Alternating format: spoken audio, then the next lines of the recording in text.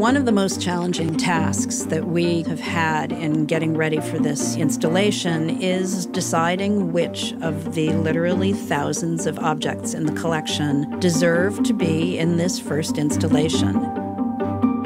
I think one of our jobs as curators is to help people look, to see the details and the other features of the works of art that are what drew me to them in the first place.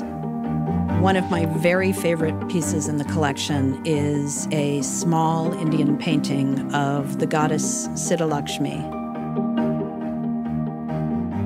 As a conservator, I get to spend a lot of time looking at objects, figuring out how they're made, and trying to understand what it is that they need. Because I spend so much time with an object, it's almost as if I get an opportunity to get inside the artist's head. You inevitably start thinking about who the artist is and what was their place in society and what might their experiences have been the day that they were making this object. It's as if you're in conversation with the artist just by spending this much time with their artwork.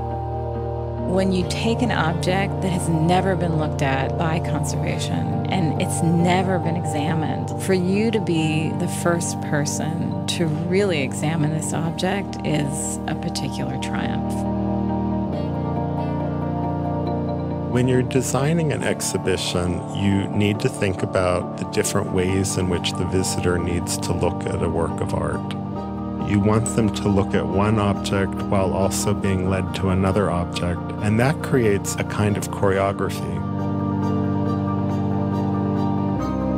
I think when visitors walk up the glass staircase and enter into the Asian galleries, they're going to have an experience of wonderment, and they're going to take the time to engage with each of the objects and explore the many cultures that are represented on the floor.